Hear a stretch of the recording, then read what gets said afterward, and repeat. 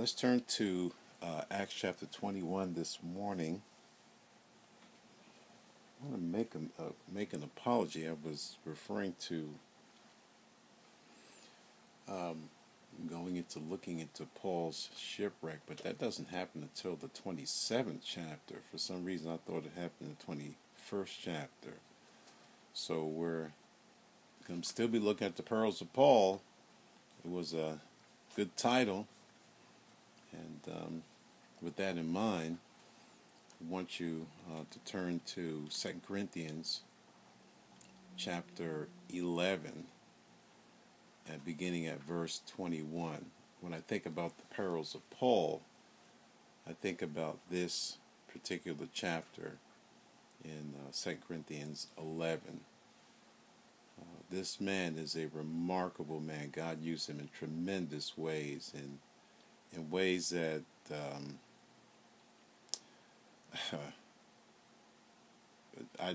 I'll let the word speak for itself. He's defending his apostolic ministry. He's defending the fact that God has used him, and that there were many in the Corinthian church that were boasting and glorifying in themselves that have really done no work.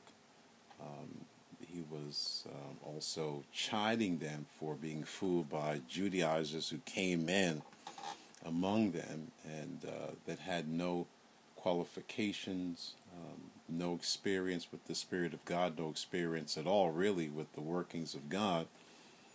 And he was rebuking this church for getting involved not only with those who were boasting in things they had no knowledge of and no experience with, but they got caught up in boasting among themselves. And he says in verse 21, I speak as concerning reproach, as though we had been weak, howbeit whereinsoever any is bold, I speak foolishly, I am bold also. Are they Hebrews? So am I. Are they Israelites? So am I. Are they the seed of Abraham? So am I. And again, the Jews are big on lineage, and those who could trace themselves back to Abraham.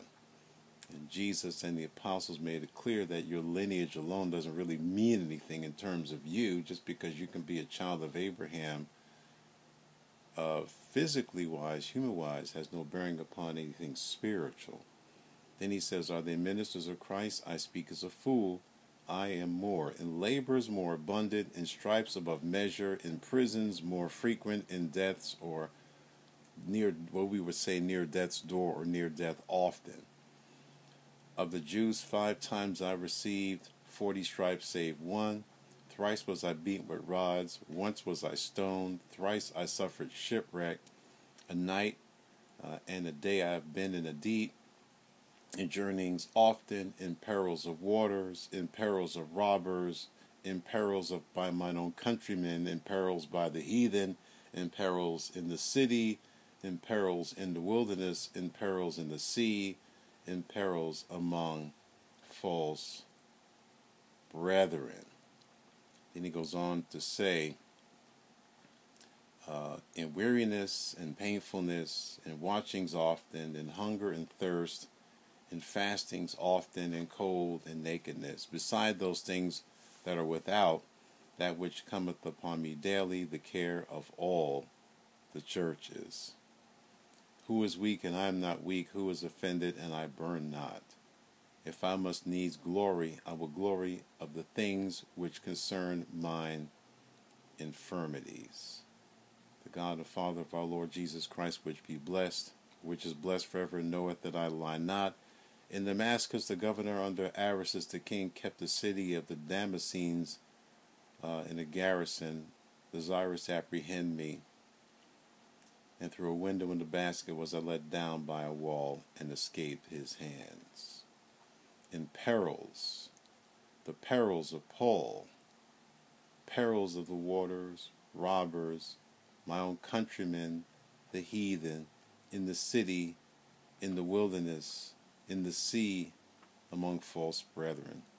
It's incredible, this man's life, what he went through for the gospel's sake, and what we don't go through for allegedly the gospel's sake. It's incredible to watch this man's life. And then people want to try to quote Paul to substantiate a life of non-suffering.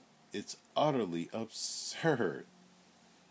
It is nothing but absurdity.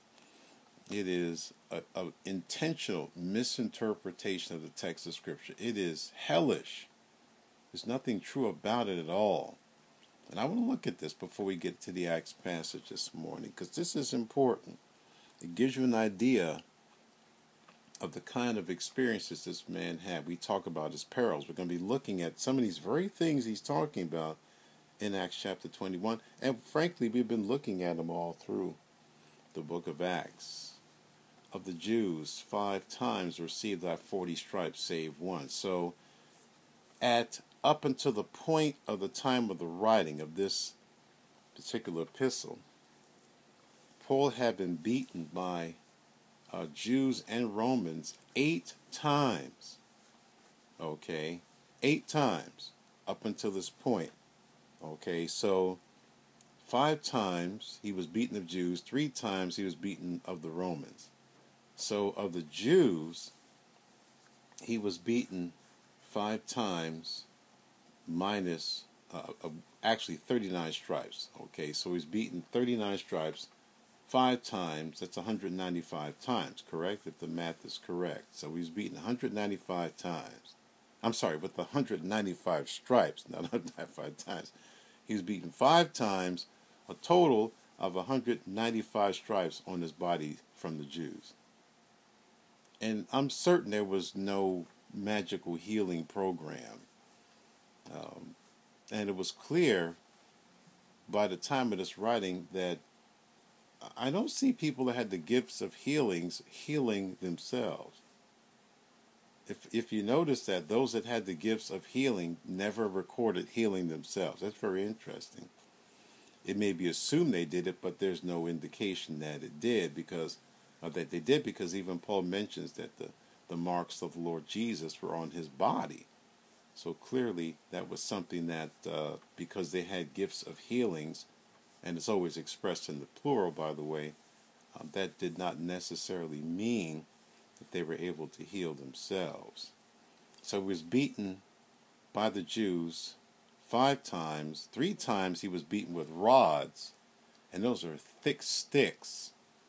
I mean, really thick, at the hands of the Romans. And there was no number of stripes that limited the beatings of the Roman lictor or the Roman torturer. They can beat you till they were satisfied.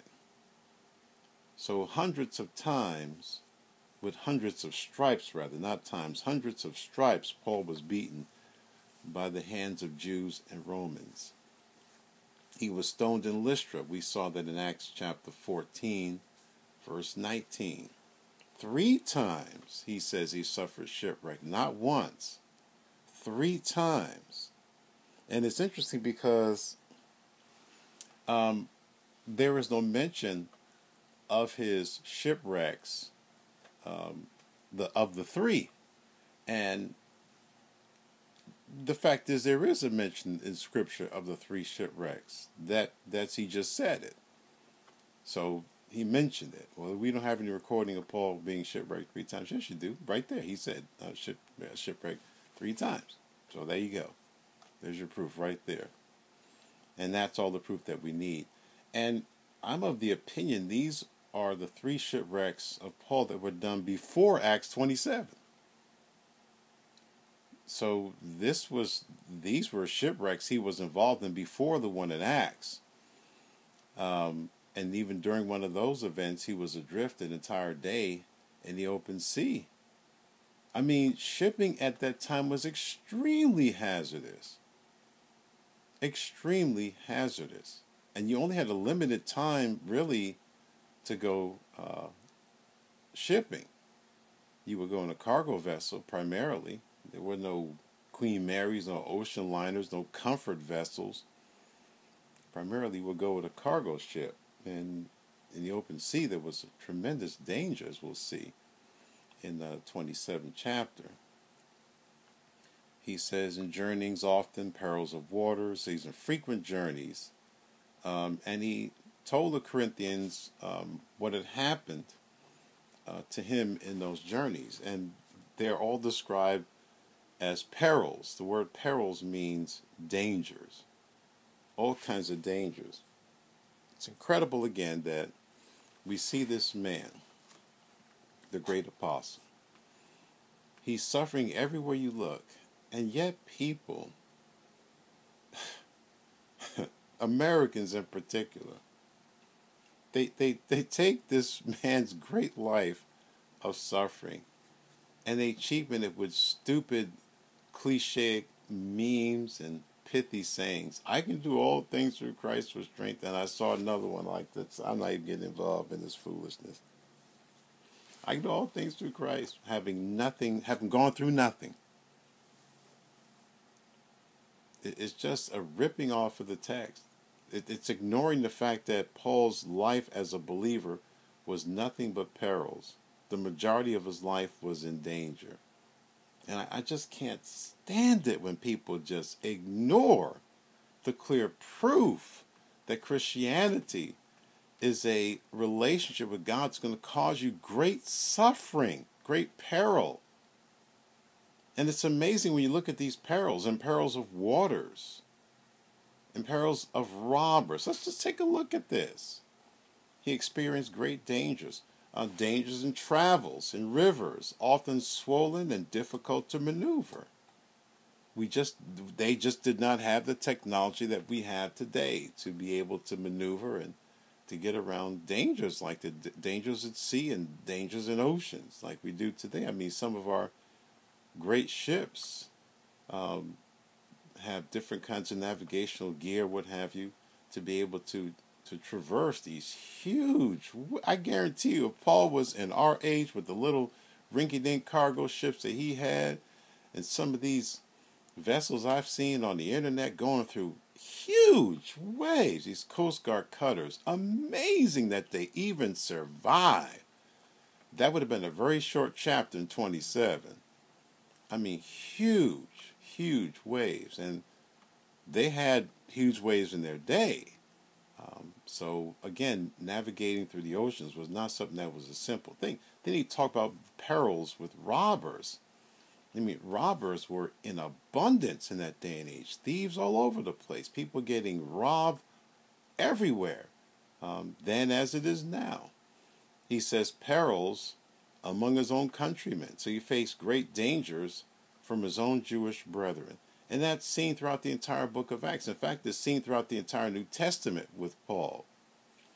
As I said many times in the 2 Corinthians, they wanted Paul dead.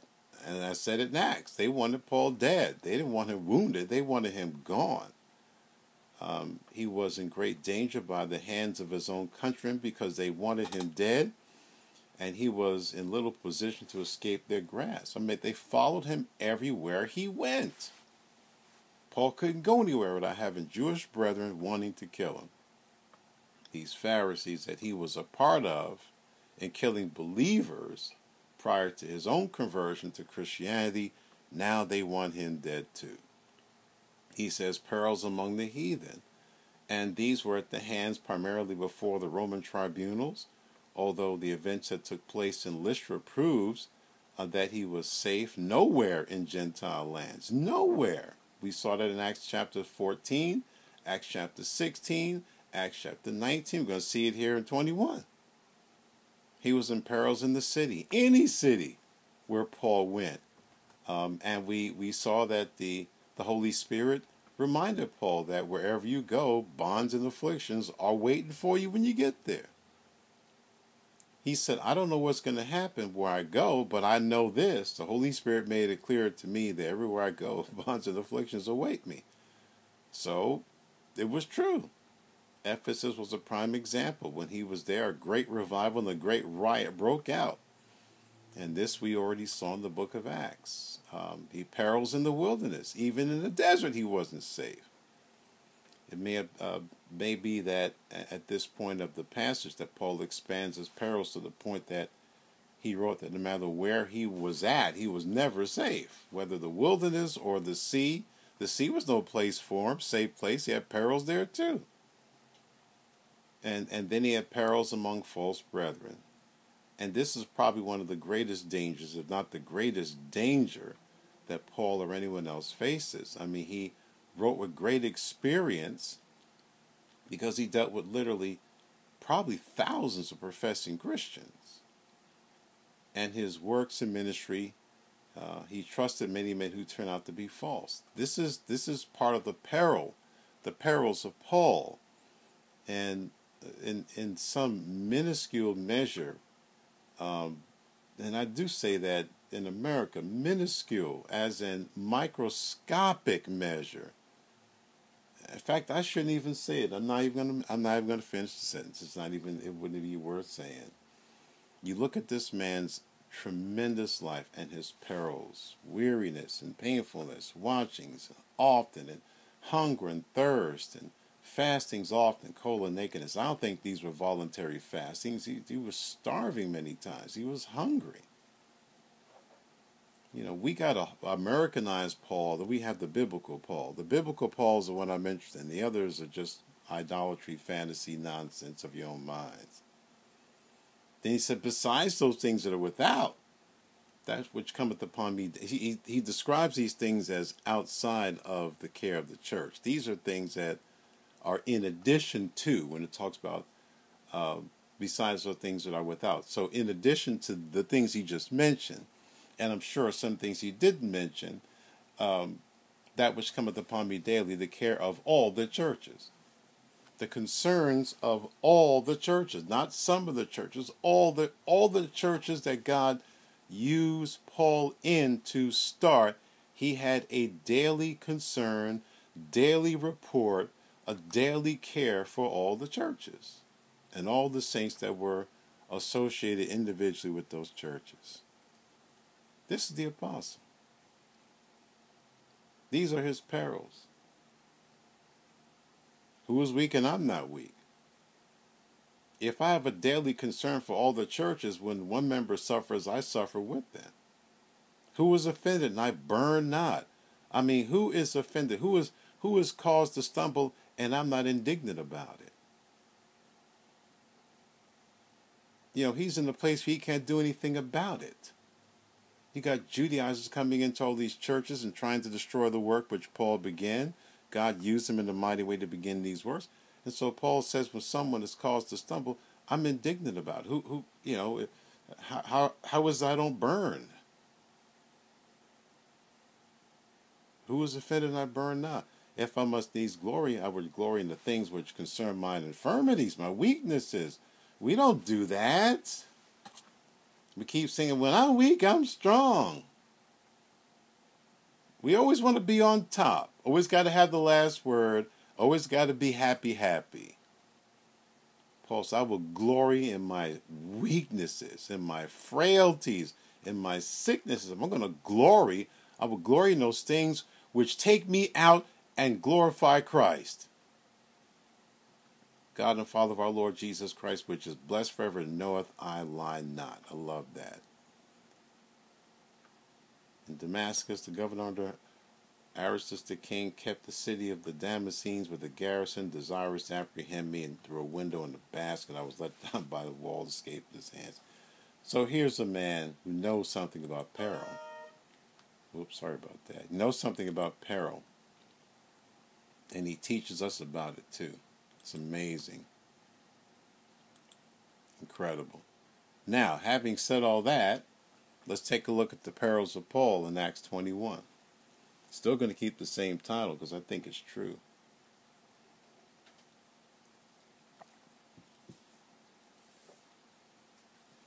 Paul, having now given his final instructions to the pastors of the church, or the church at Ephesus, he now heads towards Jerusalem, with his final destination being Rome. And this is a very interesting chapter for a lot of reasons. I'm going to take my time with it. Very, very important truths in this chapter concerning, again, the Holy Spirit, his word.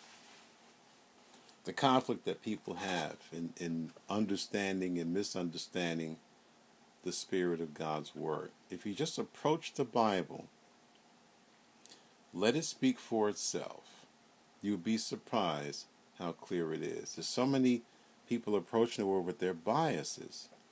You gotta let this stuff go. First one, it came to pass that after we were gotten from them, the them obviously being the elders, in Acts 20, and had launched, we came with the straight course to Coos rather, and the day following into Rhodes, and from there to Patara. Finding a ship sailing over unto Phoenicia, we went abroad and set forth. Now when we had discovered Cyprus, we left it on the left hand, and sailed into Syria, and landed in Tyre, for there the ship was to unlade her burden. So again, now you're seeing what kind of ship that Paul is on. He's on a cargo vessel. He hitched a ride in a cargo ship. There's no ocean liner. There's no ship. There's no passenger liner. If you want to travel, you better get on board a cargo vessel, because those were the best ships to be able to travel. They were able to take the waves for the most part. So 2 ships and 7 cities later, Paul and his group stay in Tyre while the ship unloads the cargo. Verse 4. So what is Paul doing during this time? Finding disciples. It's amazing. Everywhere he goes, he's looking for Christians, or he's looking to evangelize. He's not looking for a rest, and I got to get on the mountaintop, and I have to get away. No, he's looking for disciples. We just read in 2 Corinthians 11, he had to care for the churches. He's not trying to get away from ministry. He's not so self-centered, thinking about himself and thinking about his personal... What personal comfort? What personal comfort did you see, did I see, does anyone see in here, and all of what I read in 1 Corinthians chapter 11? What personal comfort did you see? His life was one of constant perils. We focus on comfort. The foundation of our mentalities, the foundation of our ministries, the focus and foundation of all that we do is comfort-based. That's why we're not doing anything, because everything has to be sieved through a comfort mentality. If it isn't comfortable, I'm not doing it. If it takes me from my comforts, that protocol don't work. What comfort could you possibly see in Paul's life? And that's 1/2 of 1 chapter, 2 Corinthians 11. Incredible.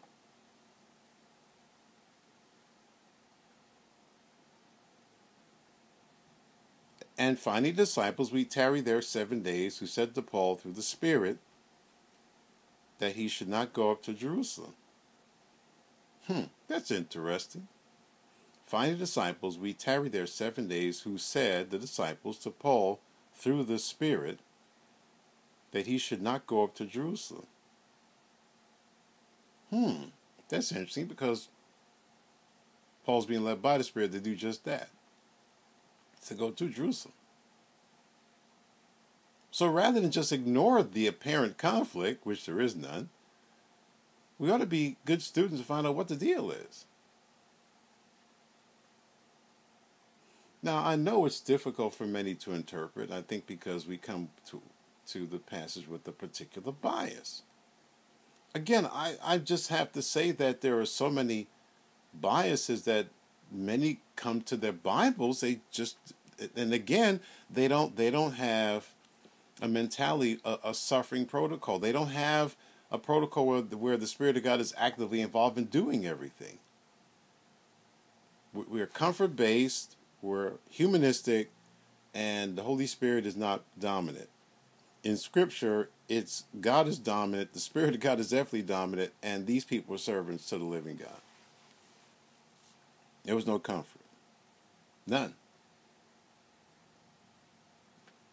None. So some would approach this and go, there's a contradiction. It's no contradiction. It's never a contradiction. Never. I don't know why we would approach the scriptures. We see something, go, oh, there's a contradiction. It might be in your head. It's no contradiction.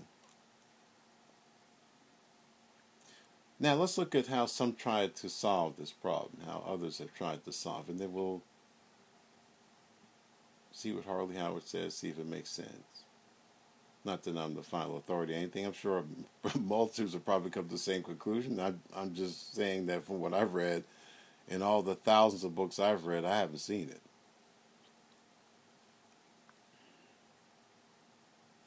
Some say this is not the actual Holy Spirit, but the human spirit. In other words, some have said that it was the desire of the disciples that is here and nothing more. Of course, that's ridiculous. The phrase in this verse, through the Spirit, means the Holy Spirit and nothing else. That's how it's used in Scripture time and time again. So the idea that finding disciples, we tarried there 7 days, who said to Paul, through their own spirit or whatever is stupid. That makes no sense. And yet there are people who are, I guess, just for lack of a better term, scholarly men who believe that this is just the human spirit, which to me is ridiculous. And sometimes we can be ridiculous.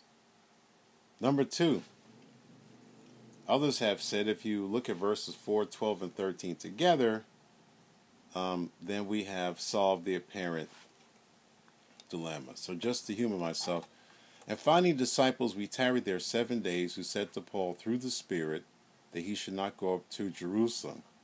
Verse 12 says, and when we heard these things, both we and they of that place besought him not to go up to Jerusalem. 13, then Paul answered, what mean ye to weep and to break mine heart? For I'm ready not only to be bound, but also to die at Jerusalem for the name of the Lord Jesus Christ. So they say if you read those three verses together,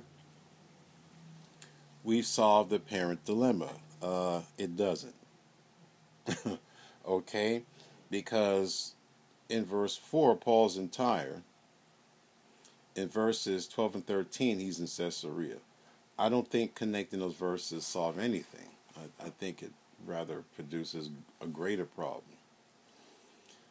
Now, I'm going to give you what I hope is the correct view. Take it for what it's worth. I'm not the prophet or son of a prophet. I just look at things, I look at them simply. I look at things from a bigger picture. And I think that the Holy Spirit clearly led Paul to Jerusalem. There's no question about that. None at all. We've seen it in chapters 19 and 20. There's no question that the Holy Spirit led Paul to go to Jerusalem. How do you explain that people are saying they'll be led by the Spirit or saying that he shouldn't go? Is there a contradiction? No, not at all. I believe also the Holy Spirit is leading Paul not to go to Jerusalem. You said, wait a minute. You just got finished saying in chapters 19 through 20 that you believe the Holy Spirit is leading Paul to go to Jerusalem, and there's no question about that. And now you're saying in chapter 21, you also believe the Holy Spirit is telling Paul not to go to Jerusalem. How is it not a contradiction? How do we solve that problem, Mr. H? Because clearly you have a problem. Nope, don't have one at all. I believe what we have here is a matter of timing. It's a matter of the Spirit of God putting a temporal hold on Paul to go to Jerusalem. That's all it is. It's a delay. It's an issue of timing. The Spirit of God works in timing as well.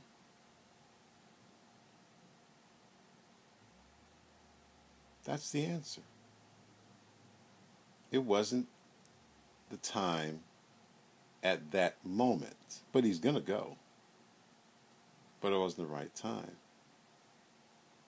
And you're going to see that more clearly, I hope, in verses 8 through 10 when we get there, which should be momentarily. Verse 5, when we had accomplished those days, we departed, went our way, and they all brought us on our way with wives and children till we were out of the city, and we kneeled down on the shore and prayed. And when we had taken our leave one of another, we took ship, and they returned home again. We had finished our course from Tyre. We came to, I used to know all these words. Ptolemus. Very good, thank you, because the P is silent. Ptolemus, and saluted the brethren. Very good to happen, and both with them one day. So 2 more cities and more fellowship. So I love that everywhere Paul goes, he wants to fellowship. You see people going out of town, and the last thing on their mind is believers. In fact, their mind is not thinking about believers at all. They're thinking about the shore, some beach, some boat, drinking, acting stupid and gluttonous. They're not and dancing the night away. They ain't thinking about no saints. I'm going on vacation. Where you go? I'm gonna go get big old fishbowl goblet full of wine and liquor. I ain't thinking about no church. Everywhere I go, I'm thinking about a church. In fact, probably 9 times out of 10, I'm going to a place because of a church and not in spite of a church. I got to be in the fellowship. I'm not so stupid as to just go somewhere and not think about the fellowship. What am I trying? This.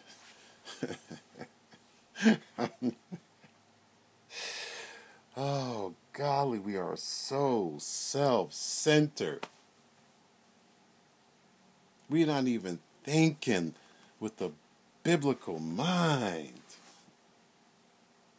Verse 8, and the next day we that were of Paul's company departed and came unto Caesarea, and we entered into the house of Philip the evangelist, which was one of the 7, and abode with him. So when they get to Caesarea, they abode with Philip, who was one of the original 7 men chosen by the congregation in Acts 6. Good to see that the brother's still active.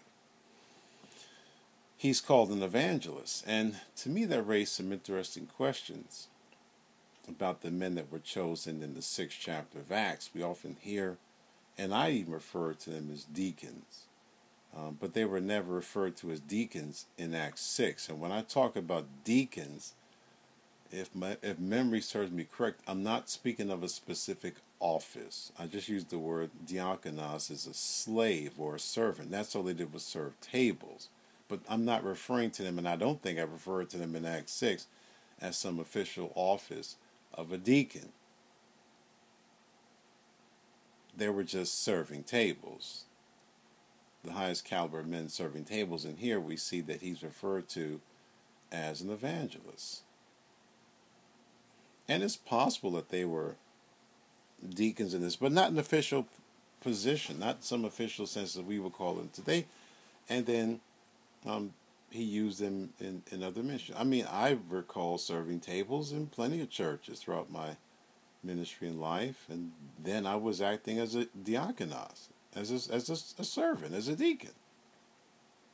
But I don't have any official title as a deacon, not at all. But that doesn't mean I can't diakonos. It doesn't mean I can't serve like a deacon.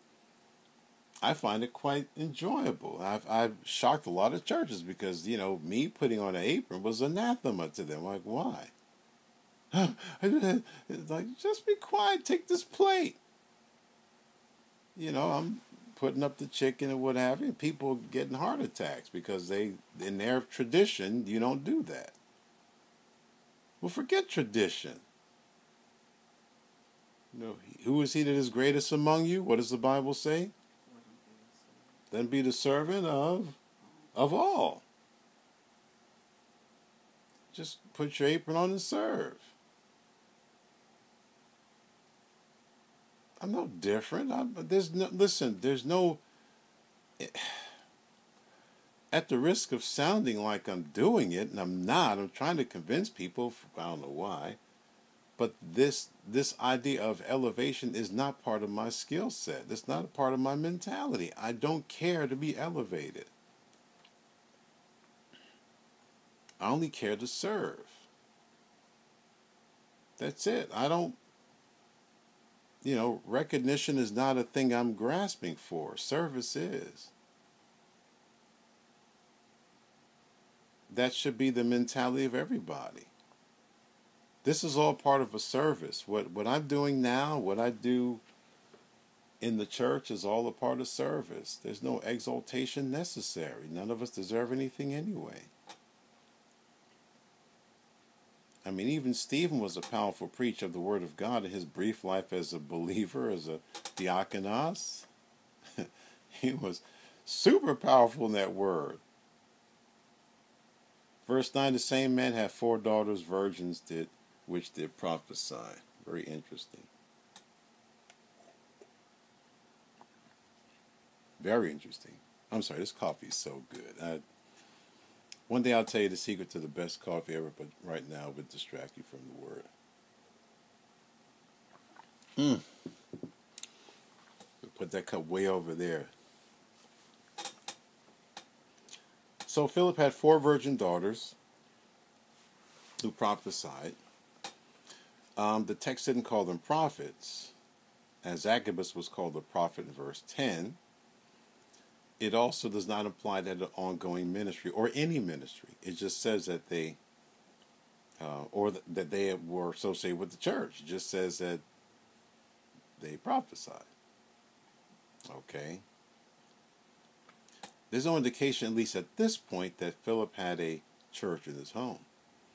And nothing, and it's interesting because you had mentioned in verse 9 that Philip had 4 virgin daughters who prophesied, yet it was a prophet named Agabus that came down from Judea who prophesied about Paul.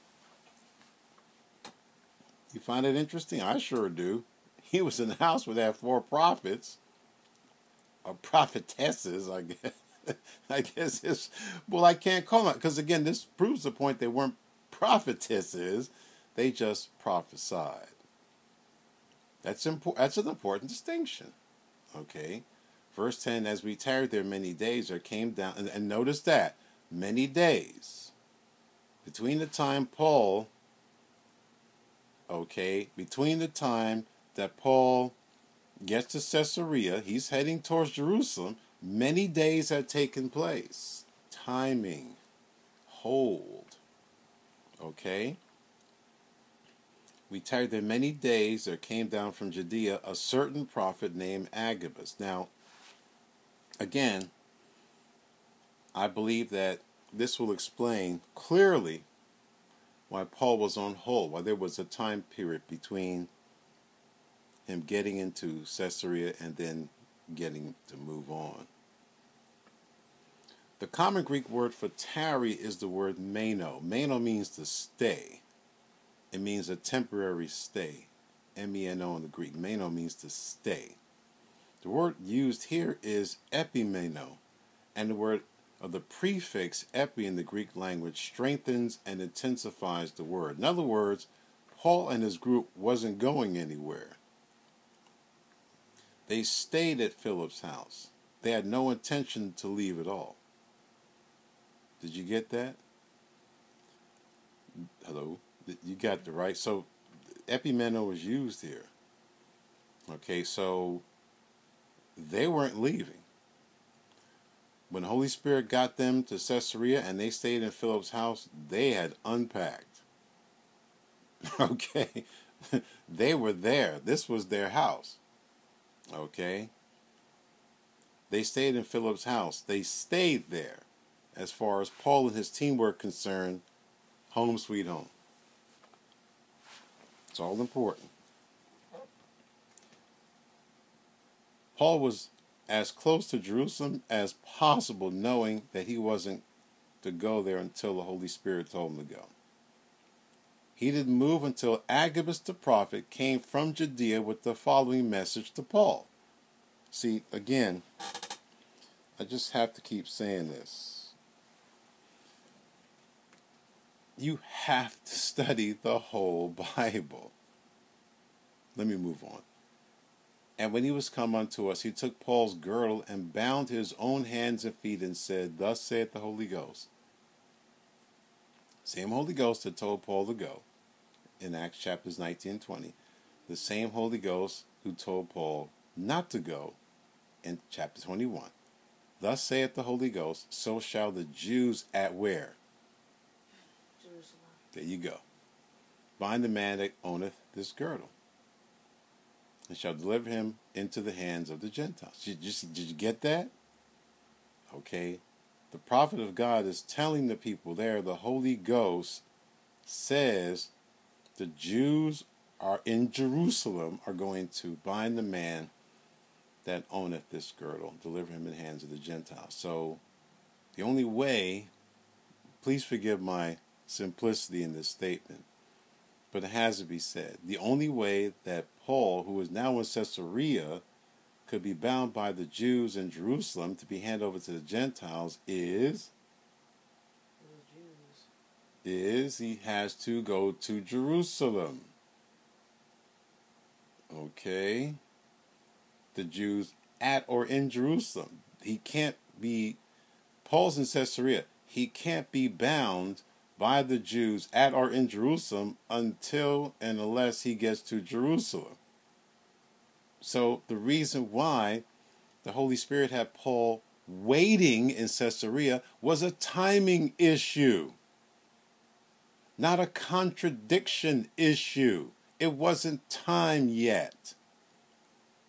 He had unpacked his bags. He was staying right there. He wasn't going to move until the Holy Ghost said otherwise. And Agabus said, time to go.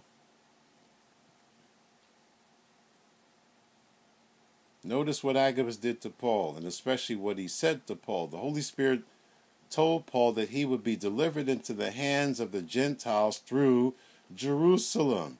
What or who are the Gentiles? The Romans. Those Gentile hands to whom Paul would be delivered into would be the vehicle that would take him to Rome.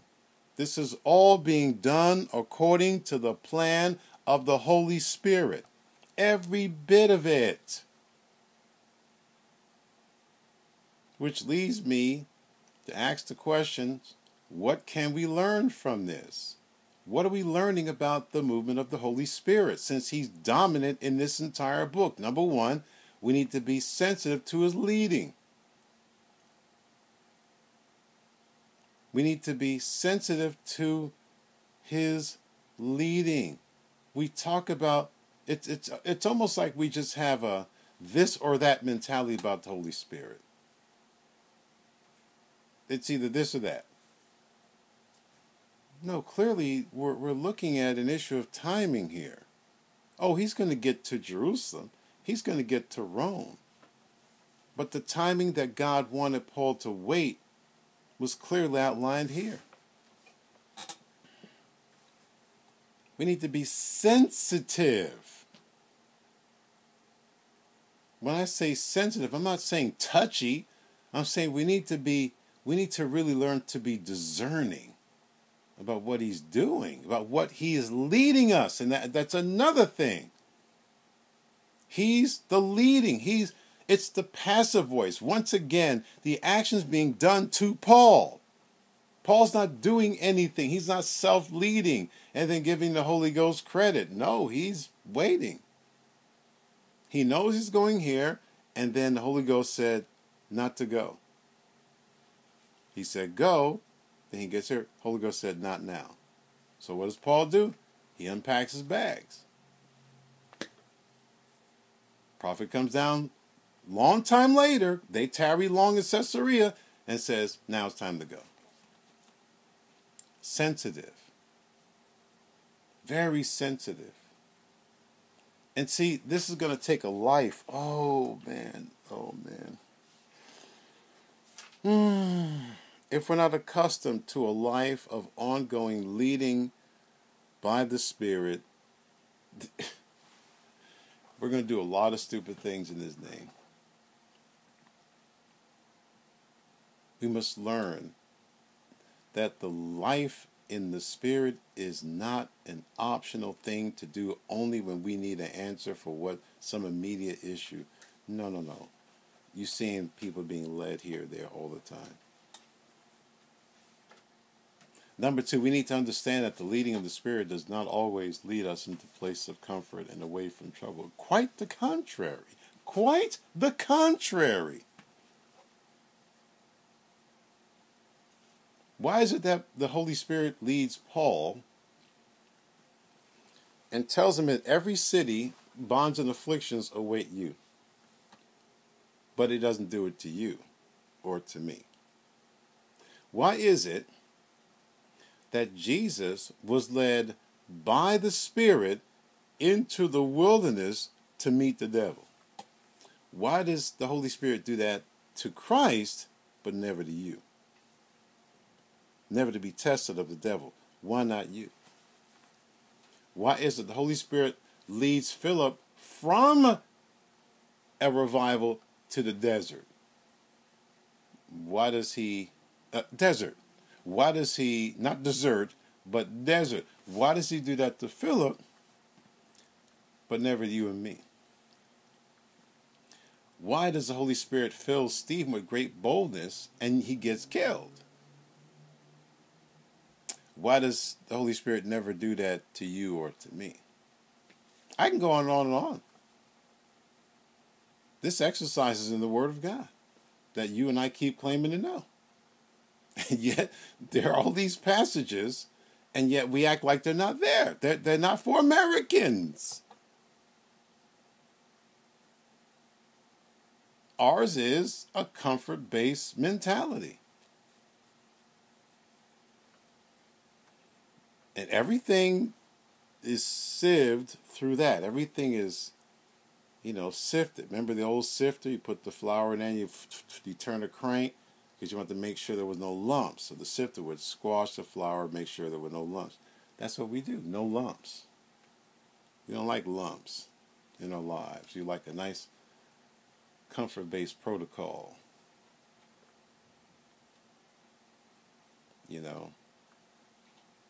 That's what we like. It's not a reality, but we like it. And then we try to reconcile our comfort lifestyle and the conflict in Scripture by recreating what the Bible actually teaches for us. It's absolute nonsense, demonic nonsense. The Holy Spirit does not always, in fact, I look in Scripture, I don't see where the Holy Spirit's been leading anybody to comfort and away from trouble. Can you show me where? I don't see it. I don't see it at all. Nowhere. Why does the Holy Spirit lead Peter and others to stand before all the religious elite of that day and boldly call them murderers of the Messiah? But you're never being led to be bold, to speak against the religious establishment and call it for what it is. Heretical nonsense. And killers of salvation to those whose souls need to hear about Christ. How come he never does that to you or to me? I always wonder about that. Comfort?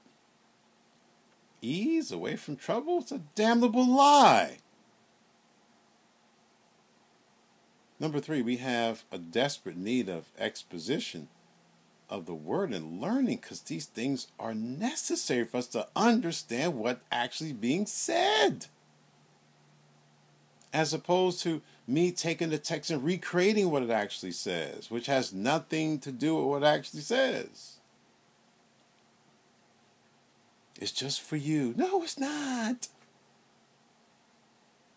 It's for you to understand what God is saying, not what God is saying to you, but what God is saying, period. You're not the focus. It's what God is saying, and I need to get myself in line with what the Word is saying. The focus is not upon me. It's still about Him.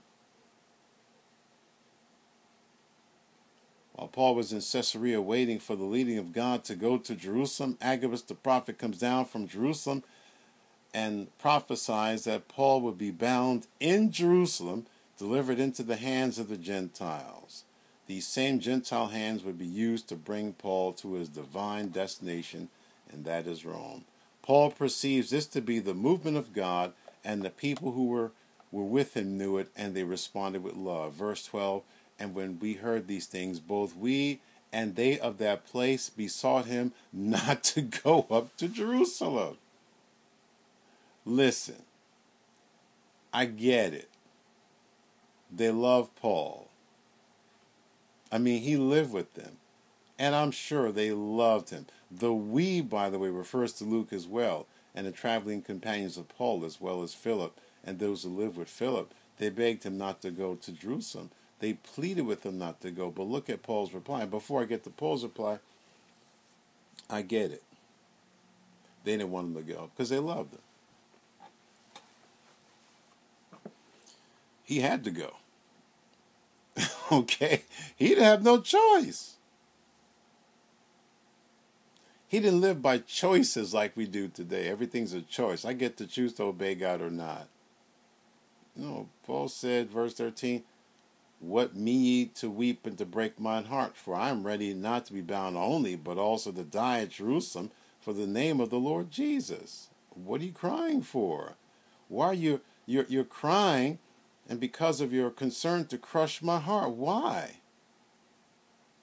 It was tough for Paul. I mean, he's seen these people who really love him, and they're crying. And then this isn't just that's not what's going on. They're talking about wailing. We're talking wailing or mourning, or be wail aloud to cry as if you were in mourning in a funeral. I mean, this is some serious tears going on here. They love Paul that much. And that display crushed his heart as he observed the people pleading with him not to go to Jerusalem. But Paul's personal concern was not an issue. Why was that? Okay, go further back. Let's see if you can connect the dots. Why was it that Paul's personal concern was not an issue with him? He didn't live his life for himself. Very good. See how it all connects together? He did not count his life as something to hold on to. Very good. Very good. That's connecting the dots. He already mentioned previously to the Ephesian elders that my life is not something to hold on to. My life is not a priority. He just keeps demonstrating the same truth. Never wavers from the truth, never wavers from the leading of the Spirit of God. That's all there for us to see. He doesn't serve God because it's convenient or without pain or even the threat of death. He doesn't serve God when it's convenient, like many do today. It's all convenience. They serve with a comfort orientation. That's all it is. If it ain't comfortable, I'm not doing it. It must not be of God.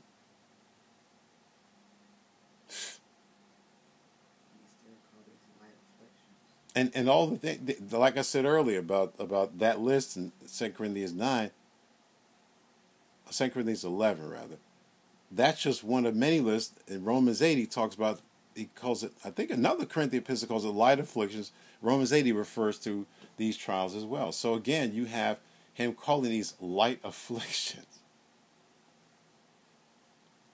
One of those would take us out. One of those hit us, we become Mormons tomorrow, okay? Because we ain't going through nothing. One that would take people out of the church in a minute.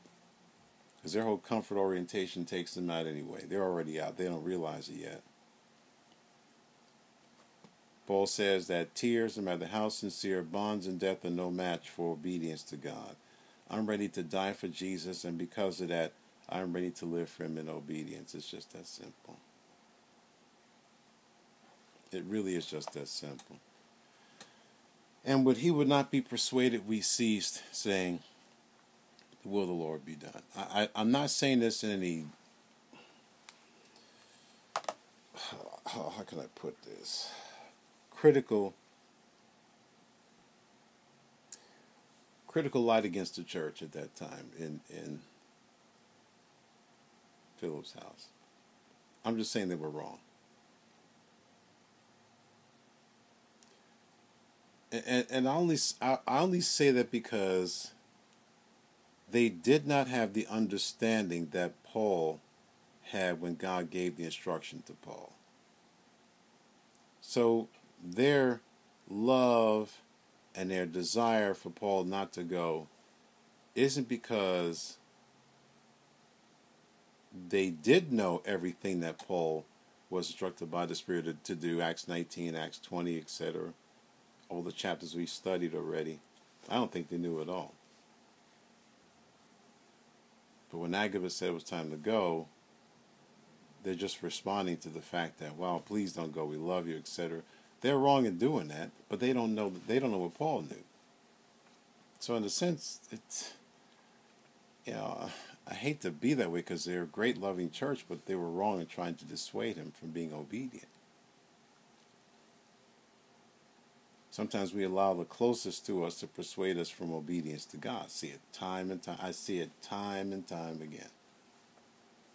Sometimes the worst people in your life are your family. I'll say it. They're the worst people in your life. You want to obey God. You got all these family members who aren't thinking with a biblical orientation, but a comfort orientation. If others attempt to persuade us from obedience to God, no matter what the cost, we must obey God rather than man. We must obey God rather than family. We must obey God, period. Whether family, friends, or church attempt to persuade us from doing that which is commanded from God, we who are family, friends, and a congregation should encourage them to go forward in obedience to God. We should encourage them to obey God. Thank God that Paul would not be persuaded. Thank God he would not be persuaded. He would not change his mind even for those who loved him the most. God loved him more, used him to do his bidding. Finally, the loving saints conceded that Paul's walking in the will of God, and they yielded to his will. They said, the will of the Lord be done. And that should be it. And that was it. That ended it all. Lord willing, tonight, I thought we'd get finished with this, but clearly that was not the case. But Lord willing, tonight, at least we'll continue. This is a great, great chapter. Many, many wonderful lessons we can learn here. Lord, again, thank you for your wonderful truth.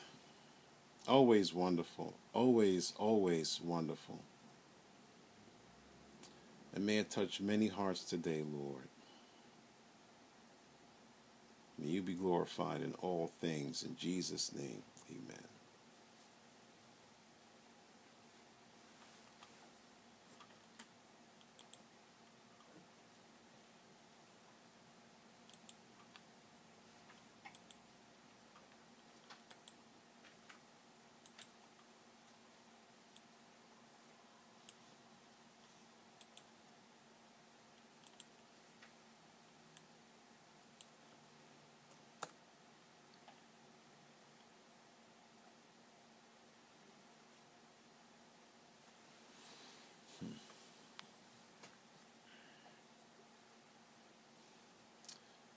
Again, Lord willing, we will continue this this evening.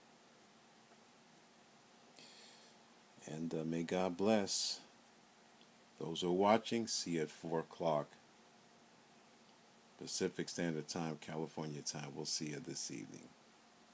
God bless.